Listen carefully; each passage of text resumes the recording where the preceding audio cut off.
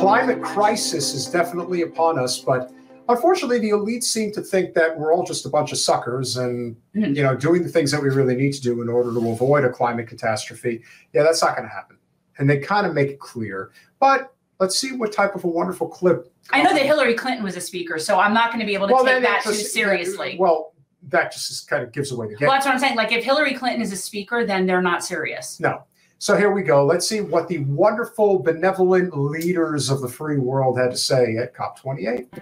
We're seeing and beginning to pay attention and to count and record the deaths that are related to climate, and by far the biggest killer is extreme heat. Extortionate borrowing costs are blocking their climate action plans, and support is far too little, far too late. Developed countries must show how they will double adaptation finance to $40 billion a year by 2025, as promised, and clarify how they are delivering on the $100 billion as promised. And some ask us, why do we care about the Palestinians? Why do climate justice groups mobilize in their millions from Pakistan to the Philippines, from Belgium to Brazil, from South Africa to Sweden? Why is it that people from all around the world, black, white, brown, Jew, Muslim, Christian, are taking to the streets?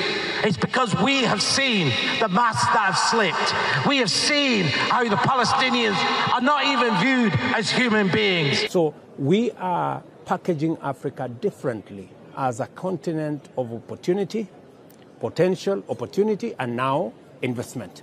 And that is why I am telling you that I am finally persuaded that Africa has a different narrative. And we say to those powerful countries who put words of human rights into text over there, that no amount of empty words will ever erase your complicity. You not only wrote the blank check, you enabled this, you own this. You own this as much as those who are dropping the bombs on the terrified people of Palestine. If we want to stay to our target of 1.5 degrees.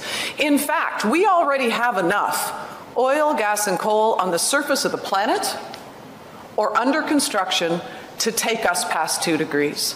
Climate change is a matter of life and death for us as indigenous peoples in all regions. Greenhouse gas emissions continue to rise. Indigenous peoples here are demanding the parties to this conference recommit to the 1.5 degree target. There is like a thou, not a it. We don't manipulate, we don't dominate, we don't subjugate, squeeze every ounce just for profit, even when we relate to each other and when we relate to the earth. So we don't come in a spirit of self-righteousness, we come in a spirit of not just acknowledging climate emergency. It's worse than that. It is climate catastrophe. And it's a key ingredient to all the transition pathway work that we're doing, is to start with a baseline that's agreed, then agree a pathway, then agree what the appropriate and necessary investments are to stay alive on that pathway, and then to use carbon markets to offset these difficult to abate or unabatable emissions. But it all starts with data, and while the data is reasonably clear coming out of some of the most developed economies, it's very unclear coming out of the developing economies, and that obviously, apart from making the job more difficult, undermines confidence that some of the solutions we're coming up with are completely legit. From our indigenous people all across the country and the world, yes, we will not allow the organized greed to have the last word. Well, it's just I do love me some Dr. West. Yeah. I do love me some Dr. West. A good note to end on, of course. Yeah. But as you can see, if you're going to lead with Hillary Clinton being a speaker at an event, like, first of all, why in the hell is she there? Why is she anywhere? We say that no matter where it is. So, I'm just saying. Like, to understand the depravity of certain people, but they all want to get together and feel good about what they're doing. And this is where a lot of the people on the right come together and say, you see these people? I guarantee you Hillary Clinton showed up to this event in a private plane. Like, that's not even up to debate. She can't fly commercial. she can't even be out in public. I don't understand, because she's just too loathed. I mean, there are people that stay at home. Well, I agree. But that's the same reason, like Debbie, when she goes to events, she only goes to events where nobody can come up and talk to her. She leaves as soon as she's done talking. She doesn't, like, the people get ushered in and out. They have a driver because they know that they can't talk to people.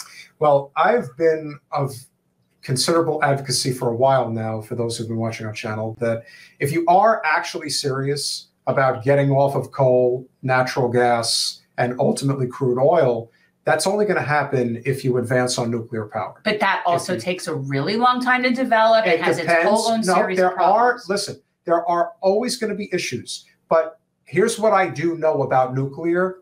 It basically has a net zero carbon footprint. And if you want to utilize whatever is available. But, okay. All right. If you want to utilize whatever is available, Colin is showing us something. Yeah. Here is a great little nugget. Oh, my God. The world's elite have arrived at COP27. This was from a year ago, but it's still relevant. It's the same amount of people. On hundreds of private jets to lecture you about climate change. Sponsored by Coca-Cola. You can't make this shit up. This is they all think you're dumb. But here's the thing, though. That to me is very, very indicative and symbolic of how most people want to approach the climate crisis. Correct. And we've discussed it on the show. I am sort of off of that at this point, because I would suggest people go back and watch when we talked with Derek Jensen and Lear Keith, from the authors of Bright Green Lies. But all of these solutions are just capitalist green solutions that have their own footprint. So I understand what you're saying about nuclear is that it has no carbon emissions. But, okay, there's other effects besides carbon emissions that are the source of a lot of our problems, okay? Deforestation is a huge source of our problems. Monoculture, agriculture is one of our biggest problems. We have some serious issues, and it isn't just about Well, I can tell you emissions. that one of the big problems, and again, this is just the sheer hypocrisy, that if you want to talk about one of the biggest destructors of the environment. How much of that, but we don't know how much of that are those people. It's saying it's private, but private air travel is absolutely devastating to the environment. No, that is a satellite of every plane in the area captured at that moment. Okay. The fact that they're putting that up there to make their point, those are not all private jets going to this event. It's just not so. So I understand they're using that as the graphic image, and I'm sure there are tons of people there, but that's a ridiculous amount. That is not how that works. Look, it's not that many people that fly in private jets. That's what I'm saying. That picture was overall flights. However, it is still a significant problem. There is no question. It's been measured in many different metrics regarding how much, the top 1% of the world emits any type of climate infraction and whatever you want to call it, comparatively speaking to the rest of the world. And it is pretty substantial. Yeah, private jets is definitely. I have no desire. Again, it's for some people, it's their bag.